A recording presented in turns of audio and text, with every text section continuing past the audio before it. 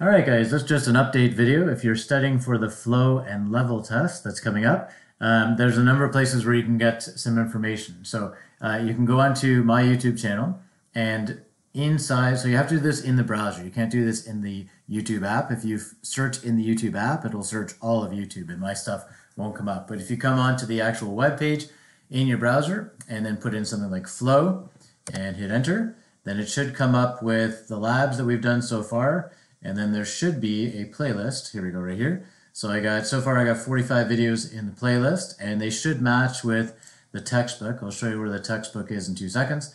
And so this playlist starts off with a couple of videos from Smarter Every Day, and then from this guy is awesome. This is from Tony Copault, so it's under BTC Instrumentation. I will put a link to his free textbooks. He's like my guru. If I could ever embody somebody on the internet, it would be Tony Copault. The man has like 3 different textbooks that are like 3,000 pages long. His lab looks phenomenal, and I'm trying to mimic him, and I'll never catch up to him. He's got just phenomenal content. So I'll put a link to his free online textbooks, which are better than mine, and then his YouTube channel as well. But it kind of follows through in the flow sensors on laminar flow versus turbulent flow, what's a rotometer, Bernoulli's principle, and some examples of Bernoulli's principle, viscosity, and then getting into differential pressure cells, the orifice, the flow nozzle, and the venturi, and then getting into some of the labs that we did in class, why you may want to make use of conditioning units to settle out the flow, then some venturi, and then following along with the textbook, electromagnetic and vortex and ultrasonic and thermal mass flow meters, and finally the Cadillac of all flow meters, the Coriolis flow meter. So if you guys find some better videos for flow or for level, please put them in the comment section below so that I can add them to the playlist. Okay, so that one is for flow. That is more extensive than the one for level, but let's look up the playlist for level. Okay, some of the labs that we did in class here, and then here's the playlist. Not bad, 27 videos. So there's enough videos here to make your eyes bleed on all the level and flow sensors that are out there. Again, starting off with my guru, Tony Copault from BTC Instrumentation, going through the different ports, the high and low pressure ports of the DP cell, and then going through a couple of labs that we did, and then the difference between open and closed level tank measurements, the bubbler, looking at LRV and URV, and then looking at like capacitive level sensors, your standard float switch, conductivity measurement, ultrasonic level sensors, the radar level measurement in case you have some foam on top of your liquid, and what else we got? The vibronic measuring level sensors. So again, if you have some cooler or better videos, then please put them in the playlist, or sorry, put them in the comments below, and then I'll add them to this playlist. And then hopefully we'll have all kinds of videos that you can watch. I mean, if I read my own textbook, I fall asleep. So I like to watch these videos, and especially the stuff from Anderson Hauser, it's absolutely phenomenal. Like if we go to where's the one for the DP cell? Where's that? The ones from Anderson Hauser are absolutely amazing. So let's just take this one for the measuring principle for capacitance. Always has the same start, but then the visuals are phenomenal. So these are my favorite videos on the internet for flow and level sensors.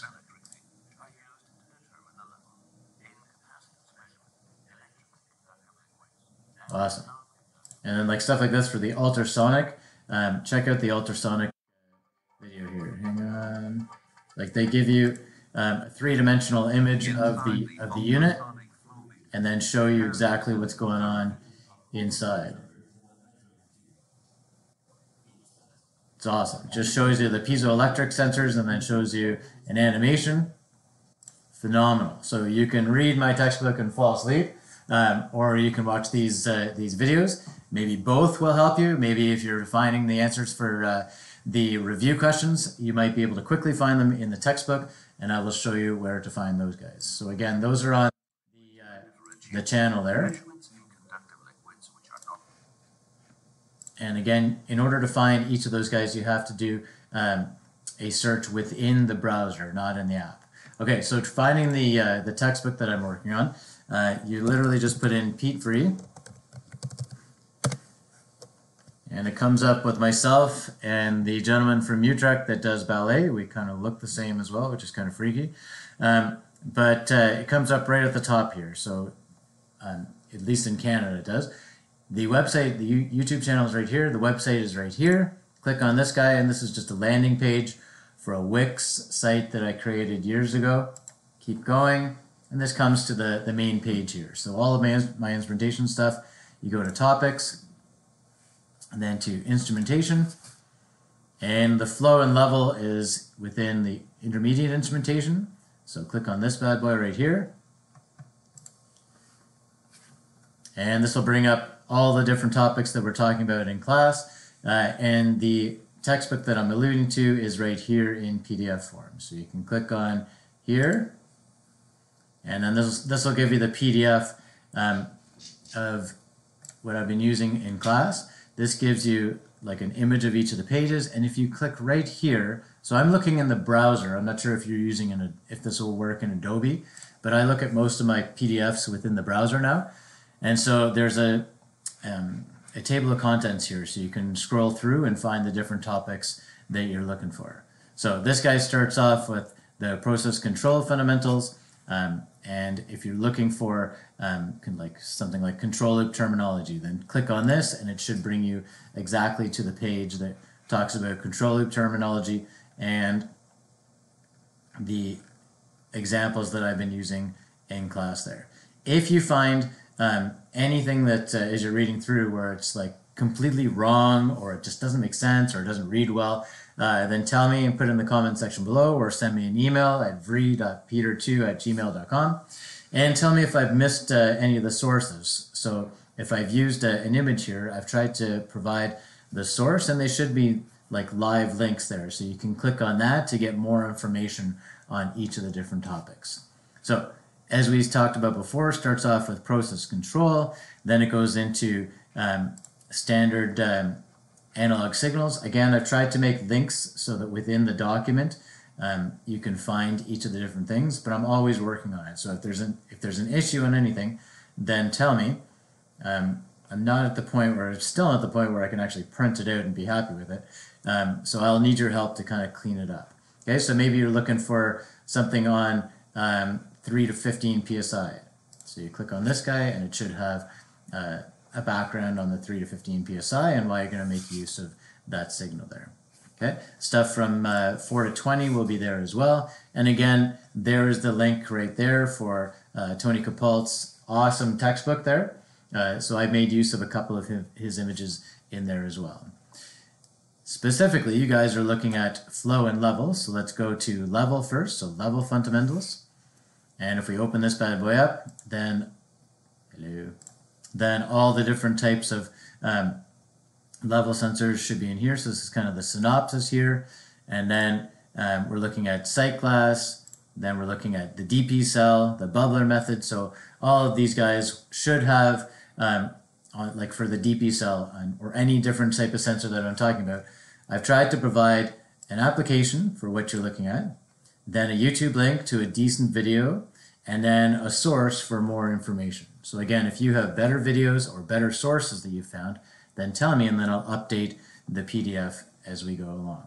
I'm usually working on it every month, so check back, and a couple of months from now it'll have a little bit more information, or it'll be cleaned up a little bit. Okay, stuff like the bubbler is in there. If we're looking for float and displacement methods, they are there. The rotary paddle level sensor for solids is there as well. And again, like here, I don't have a decent source, so I need a source to put in there. And again, if you find any issues with the applications that I'm talking about, then tell me. Okay, that's a level. Keep going down, and then you should find flow. So each chapter will start off like this. So this is your flow measurement fundamentals. And then within here, I haven't done the live links yet, but I'll try to update that soon. And within here, I tried to go over stuff like the Reynolds number, laminar versus turbulent flow, Bernoulli's principle. And again, I've tried to provide the YouTube links and the sources. And then for all the different flow sensors that we've been talking about in class, like the orifice plate, again, there should be an application, a YouTube link, and a source for each of those guys. For some reason, I must have grabbed this image but forgot to put the source down here. So if you find this one, then tell me and I can update this as well. I'd really like to have a source for each of the different images that I've kind of stolen over the years. So, but I've tried to make use of stuff like this where it shows the DP cell, and that with the DP cell, that'll give you your volumetric flow rate. But in order to make it more accurate, you're probably going to have an RTD there as well. So if you find really good diagrams like this, then tell me and I'll add it in there. So that was the orifice plate. Then we have the Venturi tube. What else have we been talking about? The positive displacement meters, like the oval gear flow meter, right? So all of these guys are here. And another great source for stuff is instrumentationtools.com. Awesome site. And I'll put all of the really good links that I found below. But as you go through the textbook here, you should be able to find those as well. Okay, once we're done the basics on process control and the signals and the flow and level sensors, then we're finishing up with p&ID diagrams right here. So again, this guy will give you the basics. I've tried to kind of clean this up so it's just the basics here. So it goes through all the different types of symbols and how to read them. Then we've got some examples there. The chart that corresponds to each of those different terms. And then the answers. And again, I've missed the link where I grabbed this from, so I'll try to update that soon. Okay, so I've tried to put in as much as I could with a number of different examples. This is an awesome site as well. Instrumentation Toolbox is phenomenal as well. There's some great sites out there to get so much information on instrumentation and all the different types of sensors that are out there. But this gives us a good graphical representation of a level indicator and transmitter that goes out to a high and a low level alarm, then goes to our indicator and controller. You'll notice that they're all part of the same loop as we talked about. Then it goes over here to a different loop, to our flow loop. This is a flow indicator and controller with a different number for the flow loop. And that is getting its signal from the flow indicator and transmitter. And this one here looks like the orifice plate. So we got to go through all the level and flow sensors first so that you understand what I'm talking about or what I'm referencing when I say the orifice plate. And then previously, like I think this was like week 3 or week 4, we did a current to pressure transducer. So this guy sends a signal from the orifice plate, 4 to 20 signal over to the controller, then sends the signal to the current to pressure transducer, which sends a 3 to 15 psi signal to our big ass valve here that allows more or less flow to or from the tank. Cool, eh? So that's your p&IDs. Then after that, this is a disgusting amount of information in this course. Once we're done the p&IDs, then I try to cram as much of intrinsic safety into your head. So intrinsic safety is a way to keep your current and voltage levels low enough that you're not going to cause an explosion. So it's a way that you don't have to make use of explosion-proof fittings when you're doing your instrumentation circuits. So examples of those go through the fire triangle and then different classifications of hazardous materials. And then it should go through the 3 different types of ways you can keep things safe. So explosion-proof fittings, pressurization, and then intrinsic safety. And within the intrinsic safety, there should be a number of diagrams to hopefully make things clear that we're trying to keep things at a low voltage and low current and low wattage so that we're not going to have an explosion take place within a hazardous area. Okay, once we're done with the intrinsic safety, Then we got to talk about grounding and shielding. And so this will go over what causes electrical noise. So the different ways that you're going to have noise that gets created, whether it's through induction, whether it's through capacitive coupling, radio frequencies that are out there, lightning strikes that create different potentials within the circuit, or the fact that we may have a ground loop. So we'll discuss a ground loop at the end, and that we've done all this work to try and keep our signals accurate and use the appropriate sensors and everything, but then all of a sudden we've created a ground loop where we think that two units are at the same potential, but they're not, and all of a sudden we have a current that flows on our signals or on the shield. So the last thing we'll talk about is shielding of